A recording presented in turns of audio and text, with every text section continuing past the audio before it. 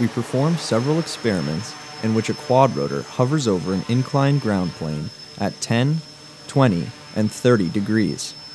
While hovering, the onboard camera acquires raw grayscale images, thresholds these images based on pixel brightness, and obtains the laser dot coordinates in the 2D image plane. These measurements are analyzed post-flight to obtain estimates of the distance to and orientation of the ground plane, with altitude errors of about 1.5 centimeters and a maximum of about 2 degrees between the estimated and true normal vector.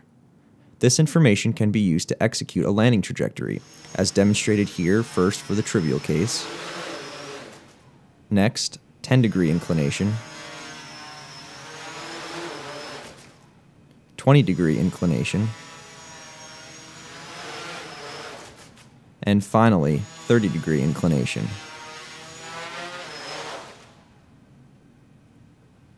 Notice, right about here, the attitude tracking controller is engaged, and the quadrotor's attitude quickly becomes aligned to the landing surface.